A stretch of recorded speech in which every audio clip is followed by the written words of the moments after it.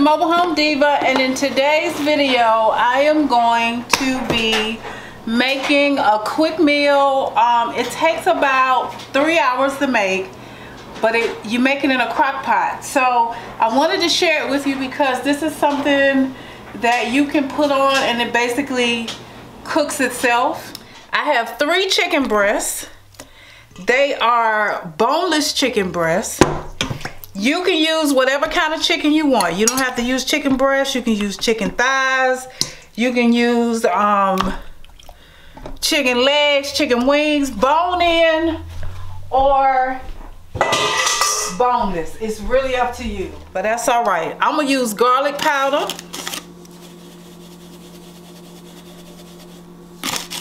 Again, I can't give you measurements. I'm an eyeballer. When it feels right, I stop, okay? I'm using onion powder. I'm using adobo. Seasoning always makes me cough for whatever reason. If you notice, every time I season something on camera, I cough, and especially with this Creole seasoning right here. But I love it. If you ever get the opportunity to try it, you'll stick with it. It's really good. I think I might have been a little too heavy-handed with that Creole seasoning. I hope not. All right, so we got our seasonings in. Let me bring you closer so you can see what it's looking like.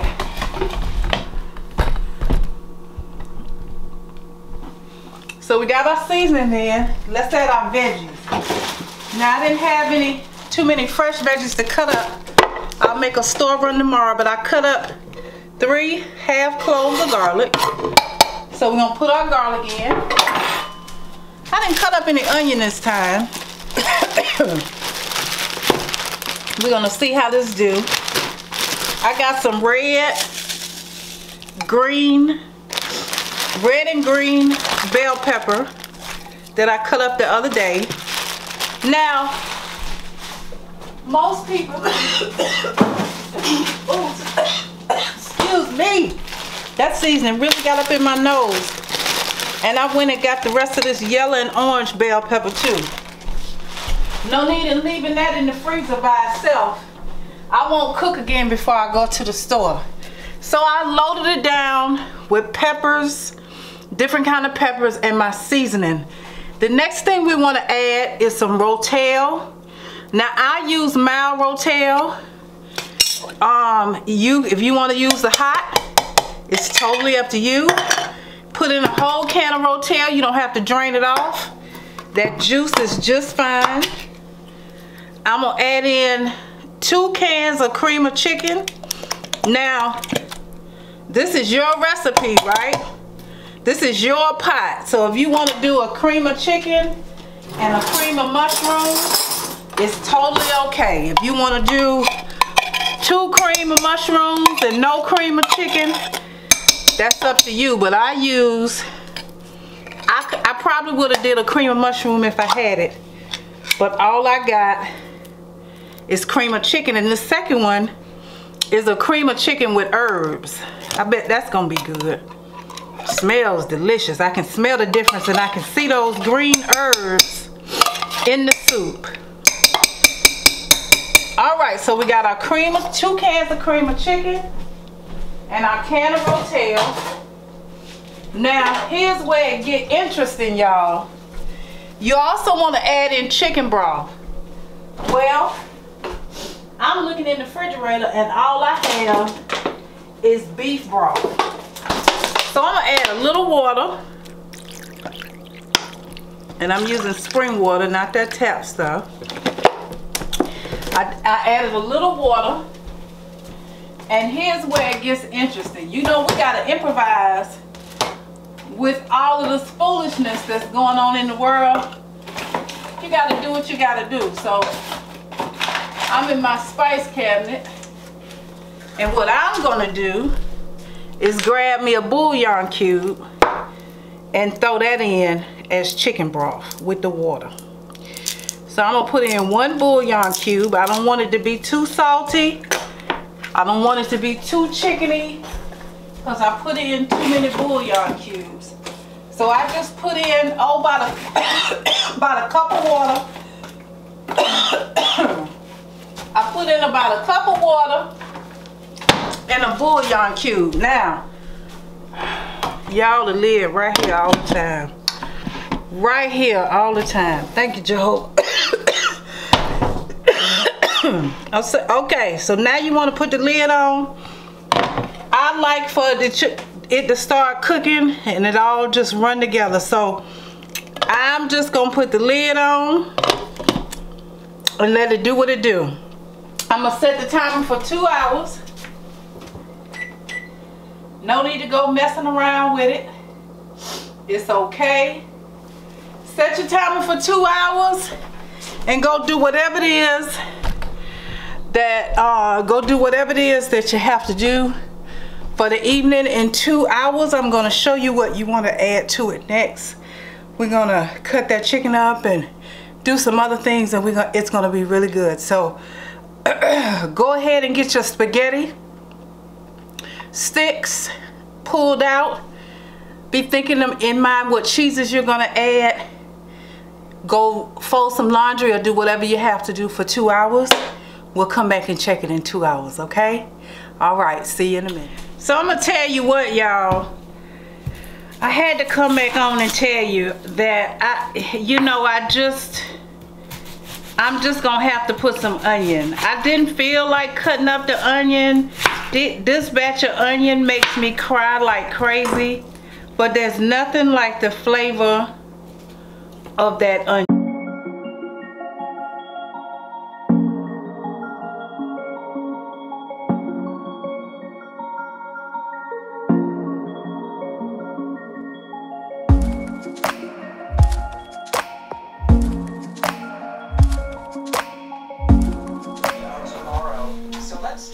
All right, y'all, we got about 40 minutes left, and I just took a peek in and I saw that the juices were bubbling down at the bottom, but that the soup was still kind of on the top. So I started stirring it, and the onions were sitting on the top.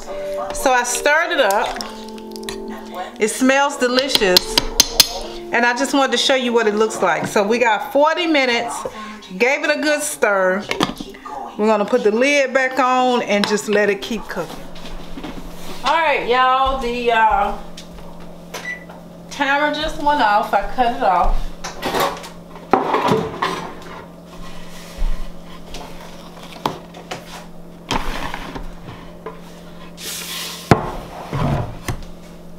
So here's what we're gonna do now.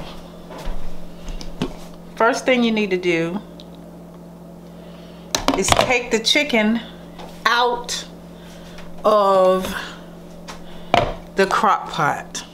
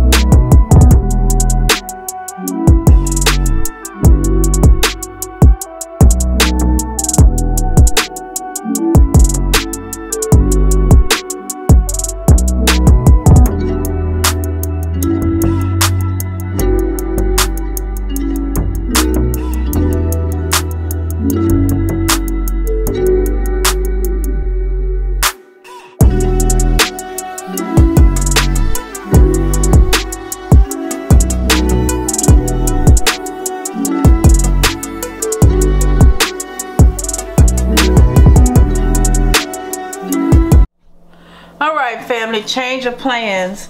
Not really caring for the consistency. I took another bite or two of the dish, and I felt like the spaghetti noodles weren't done enough, so I gave it another 15 minutes. And it's cooking, but it's cooking kind of slow. So here's what I decided to do.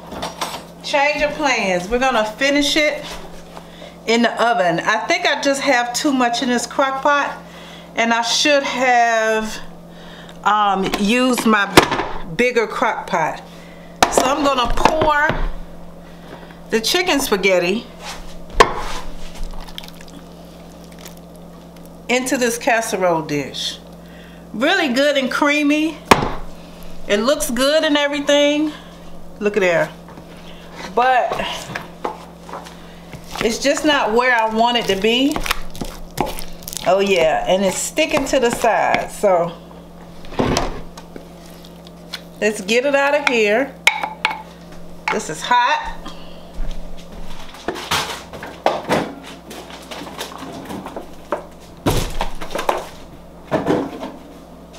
So I'm gonna pour just a little milk,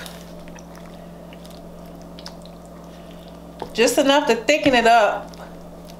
We don't want it to burn in the oven. I want it to be soupier. So you could have added more milk or more chicken broth.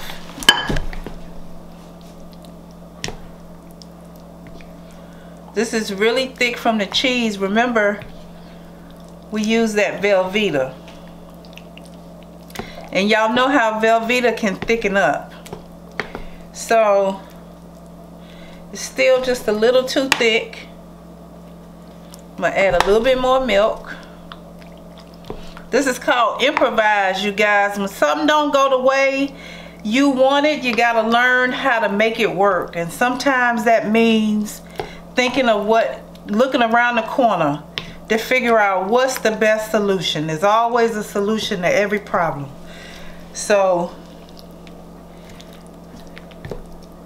I'm thinning out that cheese, and I'm gonna put it in the oven. Felt really thick there, and I want to separate it. All right, so I got the milk cooked in, worked in really good. So I am going to put this in the oven for about 30 minutes. I have the oven on 350. Now I don't rightly know if I need any more cheese in there, but I do like a little crust on the top. That's what I was going for with the crock pot, and if it had been less in there, I would have achieved it if it had been ready and I could turn it off and just let the cheese melt. But it's still cooking. So we got that oven nice and hot, and we're gonna stick it in on the top rack for 30 minutes. Should have been done by now, but something went wrong, and that was totally my fault. I used too small of a casserole dish. So I'm going to, I'd already cleaned up most of the kitchen and just needed to clean off the island. So I'm gonna clean off the island, go make up my bed, and in 30 minutes, oh, maybe some cereal and milk. That milk look good. And in 30 minutes, we'll come back and check the casserole, okay? We'll see you in a minute.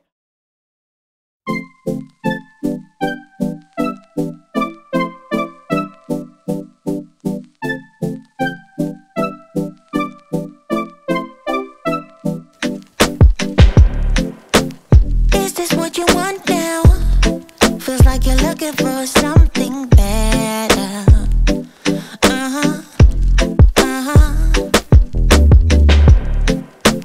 Is this what you want now? Or is it because you can't forget her?